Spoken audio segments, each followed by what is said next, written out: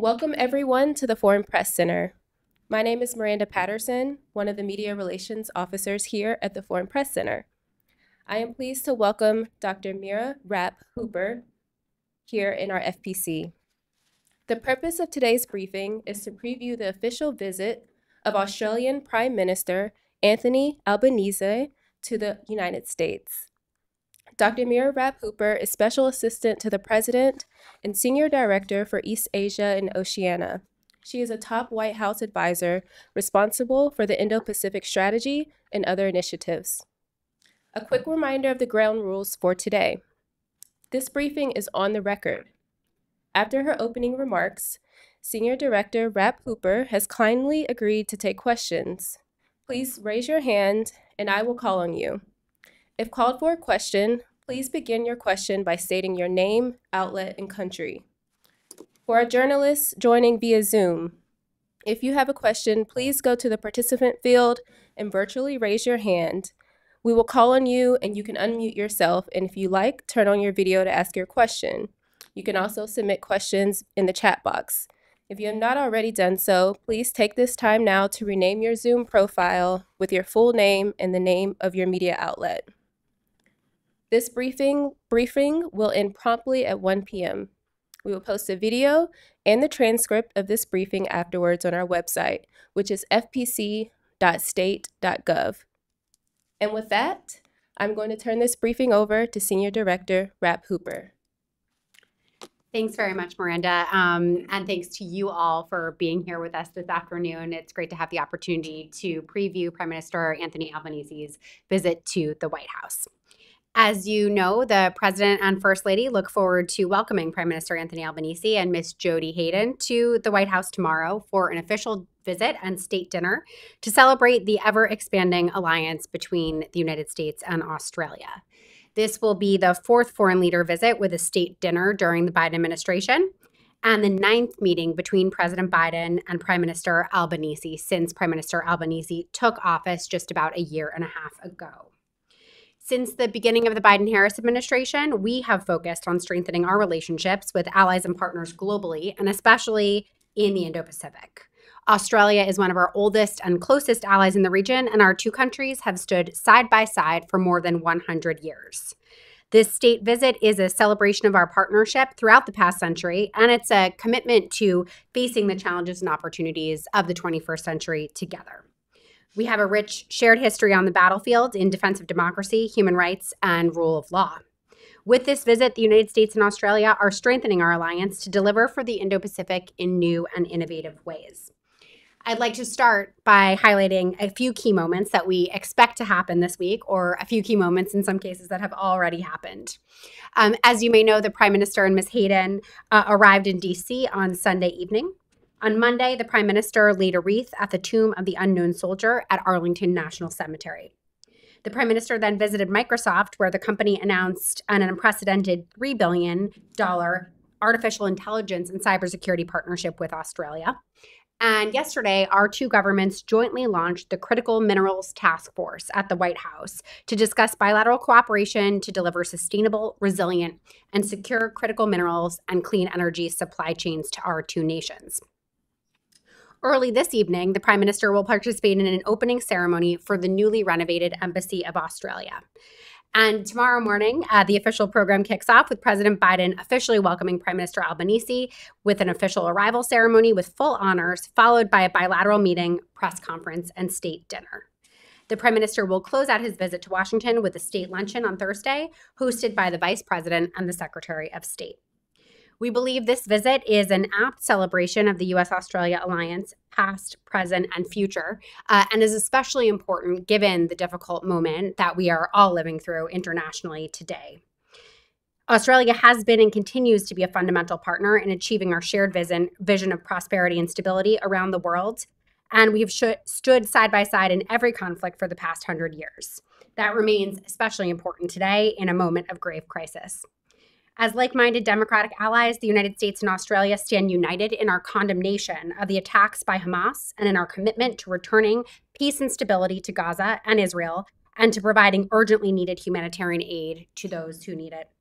Alongside his steady leadership in the wake of Hamas's horrific attacks on Israel and continued commitment to Ukraine, the president remains focused on the long-term stakes in the Indo-Pacific. Working closely with allies like Australia ensures that we can tackle these critical issues at once, managing the immediate challenges before us while also staying focused on the future. I'd now like to take a moment more just to highlight some of the key initiatives that we expect to announce tomorrow. Innovation will serve as the guiding principle as our two countries embark on a new phase of our bilateral relationship. Tomorrow, the two leaders will discuss and announce significant deliverables, including in some of the following areas. First, we'll have several announcements related to new technology cooperation, particularly on artificial intelligence, and highlighting new cooperation on space issues. Second, we will have announcements related to clean energy and the building of resilient, sustainable, and secure critical mineral supply chains, building on an important new compact that our leaders announced in May, and with the launch of our critical minerals task force that has taken place over the course of the visit thus far. Tackling the climate crisis, including by mobilizing funding for businesses across the region, remains a priority for both of our leaders. We'll also talk about how we're advancing connectivity across the Pacific through major new investments in undersea cable infrastructure and in maritime infrastructure. President Biden and Prime Minister Albanese will discuss how they can enhance defense cooperation, including trilaterally with Japan, and to fully implement the AUKUS partnership. They'll touch on our deepening closer people-to-people ties, including between our indigenous communities. And while I don't want to get ahead of the important concrete initiatives they will be announcing from the White House tomorrow, I do want to say that we have a full slate of activities that span the broad range of the U.S.-Australia alliance that we look forward to being able to announce tomorrow. I'll conclude today just by reiterating that this state visit will reflect our deeply intertwined histories and celebrates our ambitious shared vision of innovation for the future. And I look forward to your questions. Thank you very much. We'll take questions now. As a reminder, please project, state your name and outlet. Yes. Thank you very much for doing the briefing. Robert Delaney from South China Morning Post, Hong Kong. So recently we've heard several officials from the Pentagon talking about how communication has broken down with China, and sort of in the absence of that discussion between military dialogue, the U.S., the Pentagon, has been reaching out to its allies and partners in the Indo-Pacific. Australia comes up quite often in these discussions, and what we're hearing is that the Pentagon is sharing a lot of information about what they're learning from operations by the PLA in the Indo-Pacific. So can you talk to us about to what extent will military cooperation with respect to the operations by the PLA in the South China Sea and East China Sea, and more broadly in the Indo-Pacific or Western Pacific? How much is this going to figure into the discussions between the two leaders? Thank you. Sure. I can say that every time President Biden and Prime Minister Albanese get together, they do discuss their broad agenda, including defense and security cooperation for maintaining and upholding peace and stability in the Indo-Pacific. And of course, that includes in the East China Sea and South China Sea, where both of our countries have longstanding and stated interests in ensuring that peace and stability. And in the South China Sea, both have long held, commonly articulated positions on their support for international law, freedom of navigation, and in particular, the UN Convention on the Law of the Sea. I have no doubt that the leaders will go deeper to talk about what is necessary to uphold peace and stability in the South China Sea, but I don't want to get ahead of their conversations. Okay, thank you. We'll take this question in the front before going online. Thank you. Ken Moriyasu from Nikkei Asia. You talked about defense cooperation. Two aspects of what you said. Could you go a little bit deeper into the trilateral cooperation with Japan? And also regarding AUKUS, AUKUS kicks off at a time when U.S. shipyards have little capacity, and there's bottlenecks in the maintenance. What kind of discussions will take place on producing submarines? Thank you. Again, I can't get ahead of our important announcements tomorrow, so I'll be relatively shorter on the particulars. But I will say that the United States and Australia, of course, have made strides in our trilateral cooperation with Japan, and we are excited to announce some concrete new initiatives tomorrow. That, of course, builds on a long history of trilateral cooperation with Japan and strong trilateral, or rather bilateral cooperation with each one of our countries in areas ranging from reciprocal access to defense exercises to information sharing. So we'll have more to say tomorrow, but suffice it to say that we remain very energized by the great cooperation that's going on amongst Washington, Tokyo, and Canberra. On the question of AUKUS and the preparedness of the submarine industrial base, of course, the United States and Australia are keenly focused on the fact that AUKUS is a long-term initiative where we're going to have to make significant investments on both sides of the Pacific and in the UK in our industrial basis and in our preparedness to contribute to this groundbreaking initiative. I do want to point to the fact that just last week when the president submitted his emergency supplemental proposal to Congress, he included over $3 billion of submarine industrial base support in that package, which is intended to boost exactly the industrial base that we are talking about. This follows on a very generous contribution to our submarine industrial base by our Australian allies, who are making concrete investments in the United States' ability to produce submarines as part of the AUKUS partnership. Okay, let's go to our Zoom participants. Farah, can you please unmute yourself? Yes.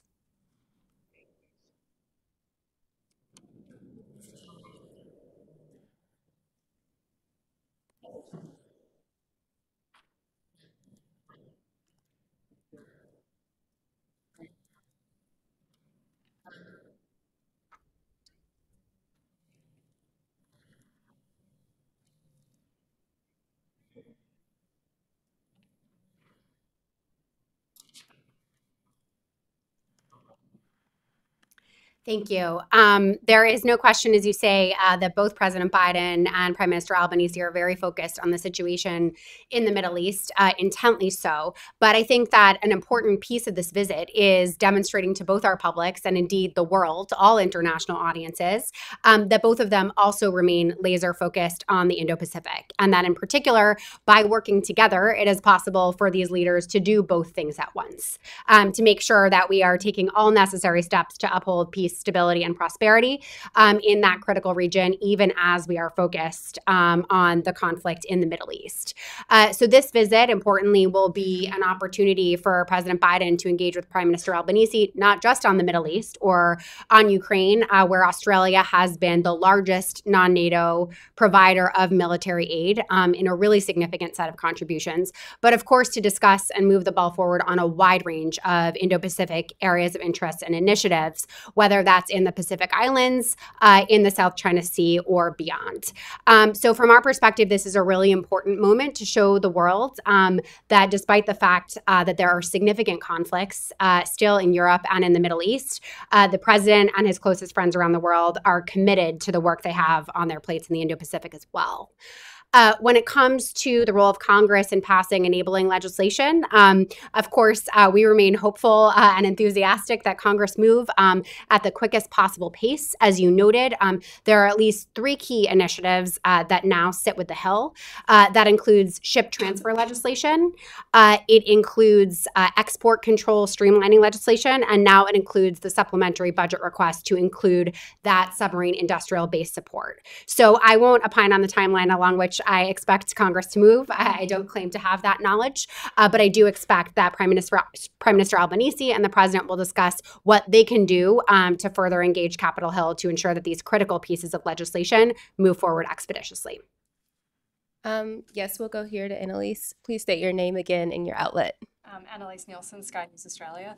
When it comes to the export controls, so the Australian side's announced that we're going to relax those restrictions so we can start participating. We're waiting on US Congress. The US government was able to fast track those same export control relaxations for Ukraine in a matter of days.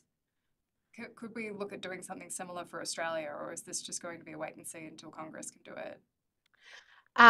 I'll say let's let the leaders have their conversation tomorrow, and I don't have much further for you on that at this time. Sorry, we're going back to Jade.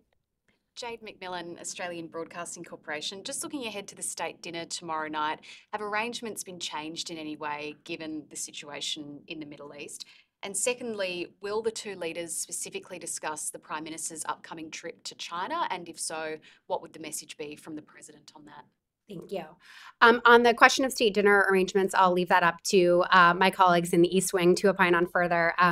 Dr. Biden and her office have primary responsibility for the state dinner, but suffice it to say, the event will meet the moment. But on the question of prospective to travel to China, I do expect the leaders will talk about any planned engagements with the PRC.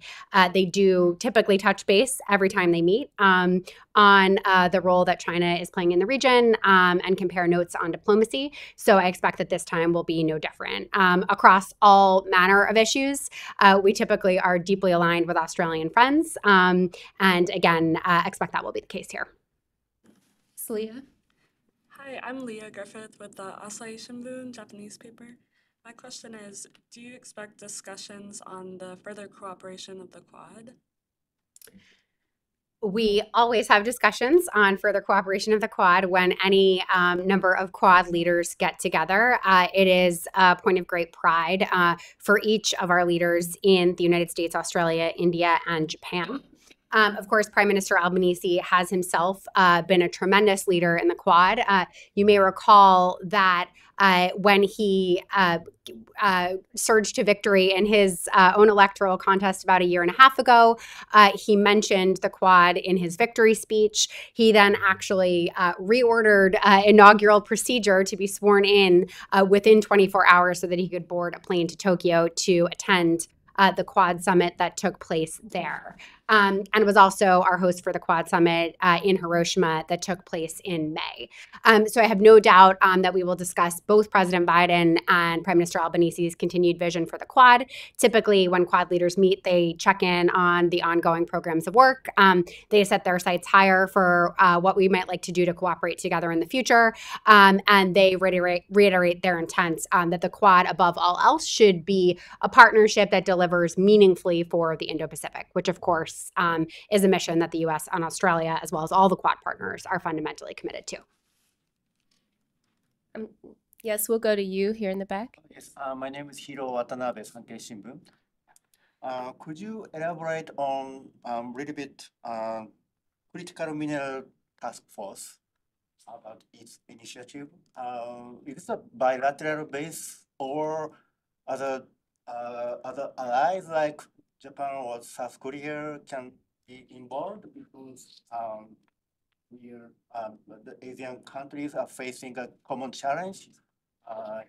China dominates production and Southeast Asia. Yeah, thank you for the question. The initiative at this point remains bilateral. It was launched on a bilateral basis in May when, again, our leaders agreed to an important new compact. And the official task force was just launched yesterday by our governments and today to include the private sector. The objective of the Critical Minerals Task Force is to deepen our cooperation to deliver sustainable, resilient, and secure critical minerals and clean energy supply chains to the world and to reduce global emissions. And specifically, part of what we're interested in working on together is better facilitating cooperation between private sectors and governments to ensure that promising investments are making their way to promising projects in both of our countries. The Critical Minerals Task Force that was launched this morning included an opening set of very compelling remarks by Prime Minister Albanese himself, and it was then co-chaired by Madeleine King, Minister King from Australia, and Secretary Gina Raimondo, our Secretary of Commerce. So we do have quite a lot of energy behind this initiative. Certainly, the important work that we are doing is applicable beyond the bilateral relationship. It's a key instance of what many of us like to call friend shoring, or perhaps in the U.S.-Australia alliance, mate shoring, where we do our best to ensure that these critical supply chains are supported as best they can amongst like-minded countries. Thank you. Okay, we'll go back to Jade. Jade McMillan, Australian ABC. The Australian government has announced that it won't be cancelling a Chinese company's 99-year lease for the Port of Darwin. What is the administration's view on that, and will that be a topic of conversation between the two leaders? I don't have anything for you at this time on an administration position on the Port of Darwin announcement, and can't get ahead of what our leaders may say tomorrow. Yes, go ahead. Can I do a follow-up on the critical minerals agreement? And I just, I mean, I understand you're bringing senior high-level officials like Commerce Secretary Gina Raimondo to this, but I mean, mining really involves companies, generally private companies. So will we see any company participation in the events that are scheduled for the next few days? There was significant private sector participation in the Critical Minerals Roundtable that was held at the Australian Embassy this morning. Gotcha, thanks. We did have another question submitted online from a journalist in Malaysia, Manik Mehta, who asked about future expansion of the Quad and if that's in the discussions at all. Is the participant with us at the moment? They are not. Okay. So there are two ways to interpret the question. One would be expansion of membership. Another would be expansion of projects or objectives. On the question of expansion of membership, that is unlikely, at least at this time. The Quad leaders have agreed that they will remain a Quad for the foreseeable future. And that is because we feel we have important work cut out for us to perfect our model and show that we can really deliver for the Indo-Pacific. It's a mission that all four countries share deeply, and every time our leaders meet, we get a little bit better at our ability to provide practical solutions for Indo-Pacific partners in areas that they care about, whether that's on infrastructure, new critical and emerging technology solutions like the Open RAN network that we're providing in Palau, or maritime security, where we are providing new maritime domain awareness technology to Southeast Asia, the Pacific Islands, and South Asia. But the Quad leaders are also very interested in engaging other Indo-Pacific partners. They've signaled on multiple occasions a strong interest in engaging deeply with and having a really productive relationship with ASEAN countries, who Quad leaders see as a natural partner. And the Quad, of course, respects and is intended to reinforce ASEAN centrality. There's also a strong desire to engage in much closer cooperation with Pacific Island leaders. But when it comes to the question of expansion of Quad initiatives, perhaps, I think there's always room to grow. Again, what we see every time the leaders meet is that they're focused on trying to deliver practical projects that will make a difference in the lives of Indo-Pacific partners and demonstrate that this group of like-minded democracies really can deliver high standard solutions. So just the way that the Quad started out with its vaccine initiative, moved on to launch a Quad fellowship, and then moved into the maritime domain awareness space, I think we will continue to see the Quad innovate in its agenda every place there is an opportunity to show up for partners in the region. Thank you. Okay, we'll go back briefly to Farah with the Sydney Morning Herald. Please unmute yourself online.